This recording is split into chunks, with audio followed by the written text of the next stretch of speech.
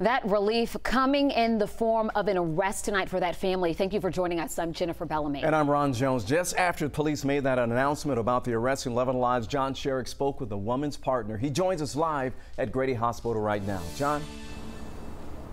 Her partner tells me over the phone, and he was speaking from just outside her hospital room here at Grady, that she and their newborn son are going through a tough recovery after that random, horrific attack this past Saturday. But he says they are both fighters.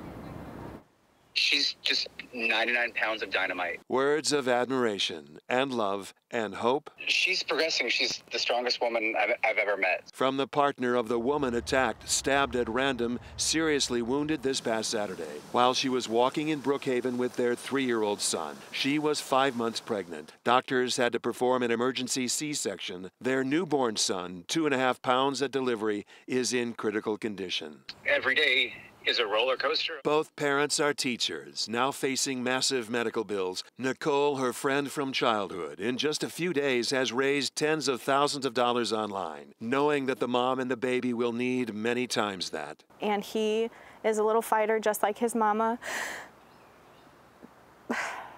You know, this can happen to anyone. My friend is very smart, very brave, very well aware. Unfortunately, the world we live in today, we need to be extra safe, extra careful, and just be out there for each other and look out for each other and just keep supporting each other. They are grateful to police and to people they've never met who are supporting them now. And I want to say, for anyone doubting humanity or trust in people, I just want you to realize that there is so much goodness in people, and you can't lose that faith.